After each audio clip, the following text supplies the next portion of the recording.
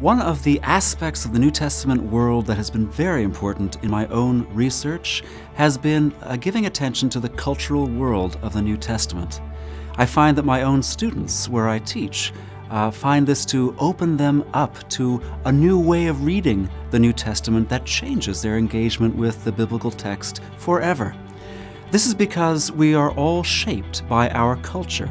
and we carry with us the presuppositions, the logic, the expectations that have been imprinted upon us since our birth. Now, when we bring this to the biblical text, we end up importing upon the text something foreign, and therefore we're likely not to hear it in the way that the author intended. So by focusing on the cultural world, by learning about the kinds of interactions, expectations, and values that really mattered to and that shaped the experience of the New Testament authors and their readers, we have the opportunity to hear their texts and to understand what they're trying to say and do within their audiences, more like natives to that culture itself.